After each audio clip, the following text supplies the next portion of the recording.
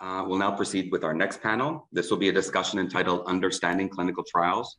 This panel will feature Dr. Tomas Carroll, Senior Lecturer in the Department of Medicine based in the Irish Centre for Genetic Lung Disease at the Royal College of Surgeons in Ireland. He has been Chief Scientist with the Alpha-1 Foundation Ireland since 2004. Ms. Geraldine Kelly is the CEO of Alpha-1 Foundation Ireland. She provides comprehensive guidance and support to Alpha-1 patients and their families nationally. Ms. Kelly collaborates with the research teams at the Royal College of Surgeons in Ireland to promote research into Alpha-1 and access to clinical trials for emerging therapies. They are joined by Daniel Grimm, who is an AlphaNet coordinator here in the United States. He's an Alpha-1 patient who actively participates in clinical trials. So Dr. Carroll, I'll turn it over to you. Thanks very much, Randall, and it's a pleasure to be here and to talk to everybody. Some fascinating discussions already today. Myself and Geraldine in particular are honoured to be involved, and we just like to say from the outset that we're far from experts on this topic, but we'll hope to share some of our experiences around clinical trials and help people on the call who may be newly diagnosed alphas understand the area of clinical trials a little bit better. But we do have a patient expert, Daniel Grimm, who's joined us, and Daniel is taking part in a study. So first I'll let Daniel introduce himself to the rest of the group. Well, my name's Dan Grimm. I'm from Buffalo, New York, and I've been a diagnosed alpha for about 5 years. And I just in the last year became interested in doing a clinical trial. And after doing some research and speaking with my physicians, it was deemed I was medically appropriate for me to participate. And then I got in touch with the foundation through their webpage and looked up some clinical trials and decided on one in Columbia Medical Center with Dr. Darmiento, which I just completed. A very positive experience for me. And a couple of things you got to keep in mind is before you agree to participate, you should find out if you're a candidate. You got to get the criteria, see what the goals are of the trials, and then determine with the clinicians if you're a good candidate. And I was deemed a good candidate, and I just completed it, and it was, again, a very positive experience. Congratulations, Dan. And if I can let Geraldine introduce herself next. Sure. Geraldine Kelly, I'm the CEO for the Alpha-1 Foundation in Ireland. And as Tomas said, I don't have a huge amount of experience with clinical trials, but having spoken to a number of our patients and been involved with patients over the last 3 or 4 years, I know that clinical trials is something that are always of interest to our patients with Alpha-1 for many reasons. And I suppose it's great to hear that Daniel is saying that his experiences were positive, because I think listening to Dr. Brantley just there in the last few minutes talking about the number of trials that are coming our way over the next, or possible trials over the coming months or maybe even year, it's an encouraging thing to think that patients like Daniel can participate, have a good experience, and are willing to to take part, because it's one thing that we know is a certainty: without the participants, without the clinical trials, without the pharmaceutical companies, we're not going to make any progress in treating alpha patients, but also finding a cure for Alpha-1. Thanks, Geraldine. I guess the point of today's discussion is to try and keep it informal and just try and keep it open and frank, and share our experiences. But personally, and myself and Geraldine would work closely together in Dublin, and we are involved in a nationwide detection program. So we're responsible for somebody getting their diagnosis and getting it properly, promptly, rapidly, and that the doctor who orders the test gets the right support and information, because sometimes the doctor, as many people will be aware, doesn't know a lot about Alpha-1. So we want to see people who are diagnosed, getting that diagnosis as early as possible, getting the right information, and then the right care and treatment. And unfortunately, Ireland is one of the countries where augmentation therapy is not widely available for alphas. So, the topic of clinical trials is really close to our hearts, because we know it can be somebody's first shot, or the best way for an alpha to get a chance at a new drug or treatment. But I guess, Geraldine, maybe if I asked you about why clinical trials are so important for alpha-1. We've touched upon how augmentation therapy is not available in a lot of countries, and there's no specific treatment for the liver disease yet caused by alpha-1. So there are a number of unique challenges. You know, you first have to be diagnosed with alpha-1, and you may live in a country or region where testing is not taking place very often. You next have to find a doctor who knows a lot about alpha-1 and is knowledgeable about clinical research and clinical trials. And finally, as Dan touched on there, you have to fit a list of special conditions or inclusion criteria. And if you meet these criteria, then you may be considered suitable for the clinical trials. So, Geraldine, wearing your patient organization hat, what role do you think patient organizations could play or should play in the clinical trials process? Well, I guess I have a presentation. If it's okay, I can share it and go through some of my thoughts on clinical trials, and I'll cover that too. You know, how the organisation, the Alpha-1 Foundation in Ireland or in any of the countries, can work with the pharma companies and with the patients to try and, I suppose, smooth the process, but also make it a much more positive experience. Can I share that, Tomas? Are you okay with that? Yeah. So I suppose really from my perspective and just listening to the input from other participants today on the call, I think that without willing participants, there can be no clinical trials, obviously. Without pharmaceutical companies, there can be no new treatments or therapies. So for me, collaboration between participants, patient organizations and pharma will lead to clinical trials with more positive outcomes for all parties. Generally, participants are invited to take part in a clinical trial, are very happy to do so and have mainly a positive experience. Most hope to have a positive health outcome from those trials. But in general, a lot don't do it for themselves, but do it for their families and for the future generations, particularly when the condition is genetic, like alpha-1. So I suppose the thing, you know, about the trials is that participation is extremely important. And we know that through collaboration between all parties involved, we're going to, you know, improve the whole process. So one thing that is part of a clinical trial process is the very beginning, I suppose, the ethics approval. Ethics approval is extremely important.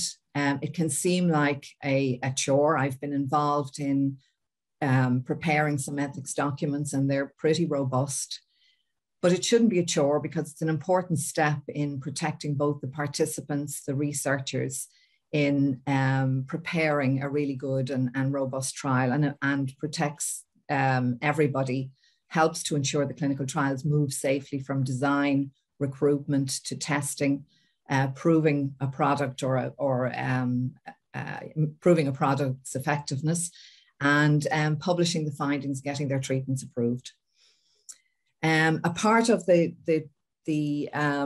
process, which I'm sure Daniel had to participate in, was the informed consent piece.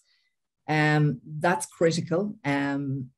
During this particular part of the process, the patient needs to know everything there is to know about the trial, how it will operate, how long it will take, what the expected outcomes are, the care plan for the patient while they're on the trial. And this is all before signing the consent. It's pretty important part and a pretty important stage in the whole process. In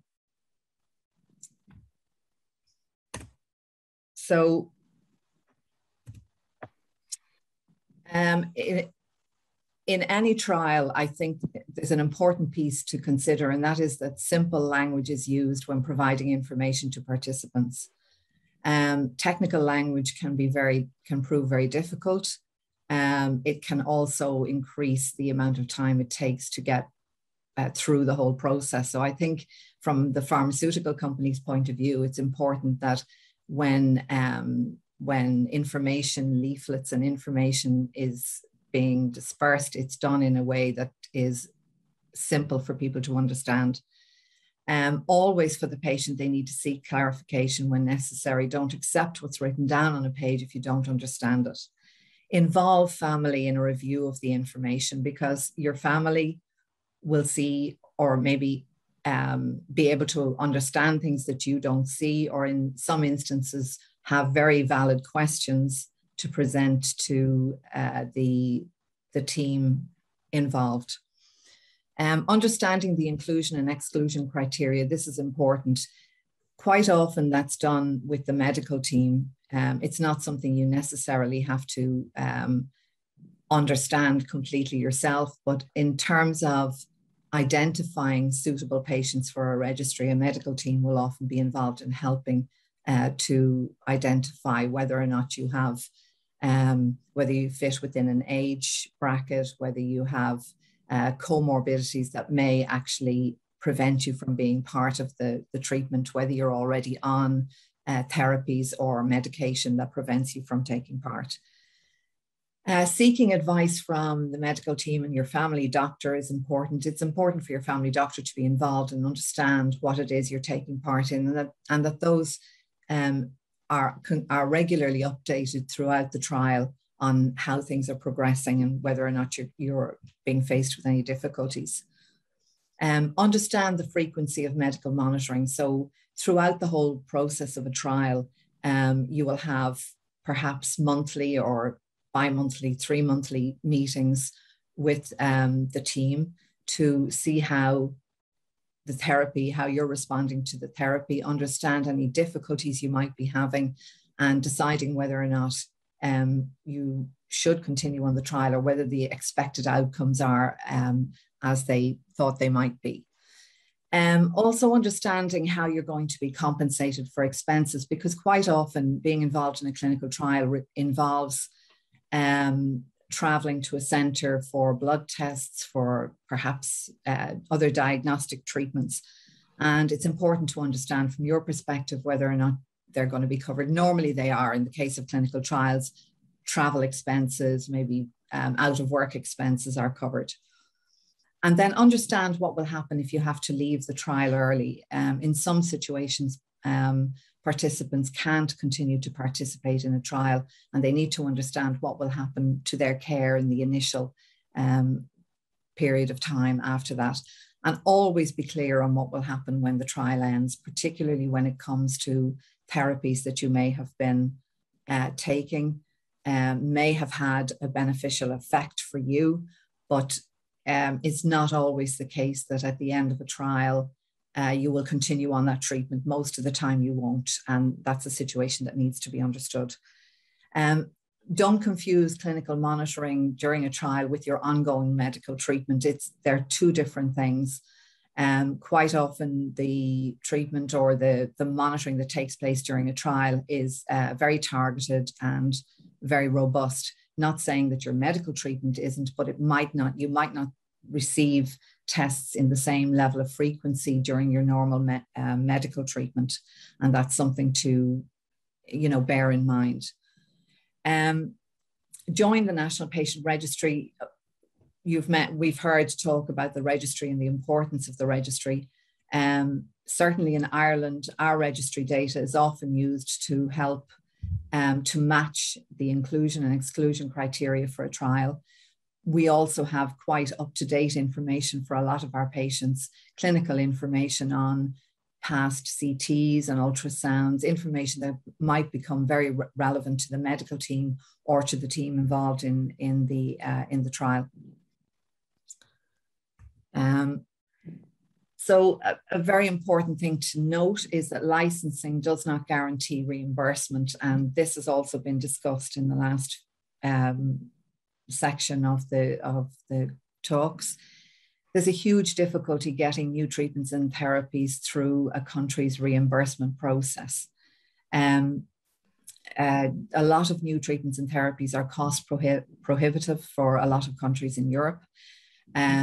The organizations, the bodies that actually approve drugs, it's already been mentioned about, quality measures and whether or not treatments are effective, and therefore are seen to be worth funding is something that's a very emotive topic in a lot of countries in Europe.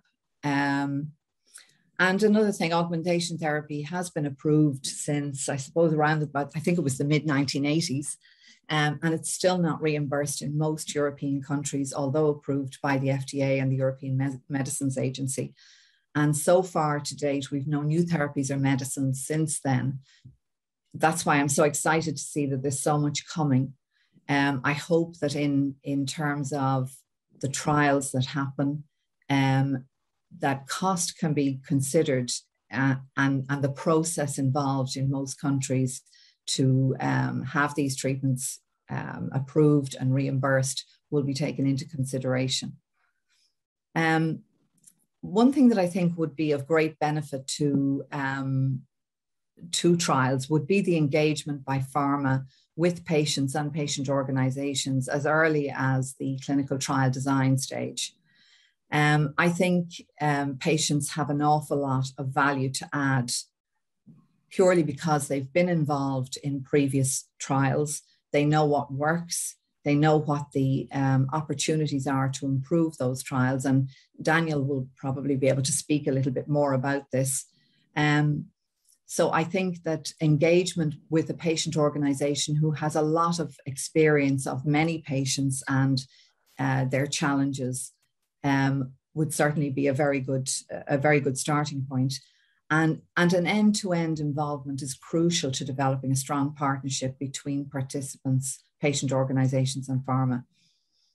And I think that communicating findings back to a patient, so a patient summary would help patients understand the outcomes and the true value of their participation and give them a sense of real partnership in the process.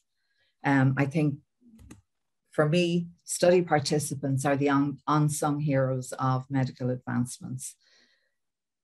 They're just some thoughts I had on clinical trials and how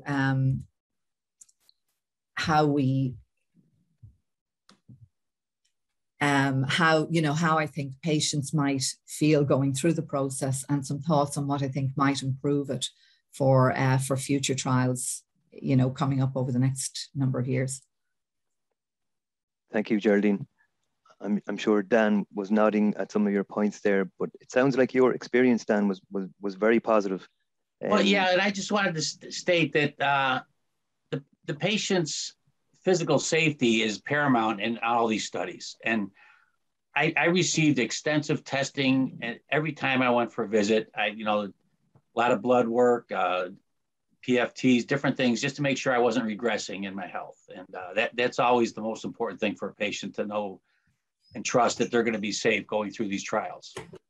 And, some of the benefits I had, I get to consult with and have Alpha-1 expert doctors, physically interacting with me. And, I received a lot of education on this. I learned a lot more about Alpha-1 during this trial. And it's just, after you get through a trial, you can see how satisfying it is to maybe make a difference in finding a new therapy or hopefully a cure. Thanks, Dan. We had a great question come in on chat there. What was the most challenging thing you found about taking part in the study? Well, the travel was a little bit, and then, I had to be fasting before I got there. So there was almost as soon as I had my blood work done, I would eat almost every time, But, there's physical challenges. Everybody travels a little differently. How far you have to travel makes a difference. Your ability to in and out of the centers makes a difference. So, I'd say that's probably the most challenging thing. And were you nervous before you started, before you decided to jump in?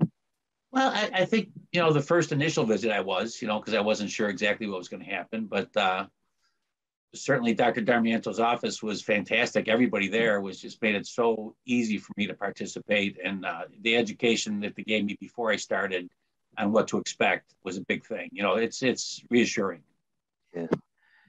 And I guess you've been out the other end now, so you've taken part and you've completed your participation. And looking back, is there anything you think could improve the process for people maybe taking part in studies after you?